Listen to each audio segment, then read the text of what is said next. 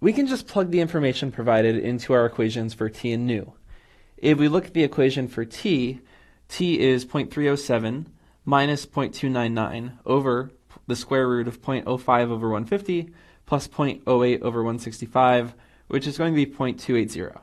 Meanwhile, nu is going to be the quantity 0.05 over 150 plus 0.08 over 165 squared over 0.05 squared over 150 squared times 149 plus 0.08 squared over 165 squared times 164, which is going to be 307.199.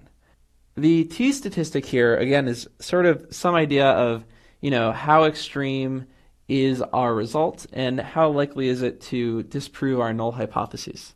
Meanwhile, the nu here is kind of some idea of how many independent variables went into calculating this t value.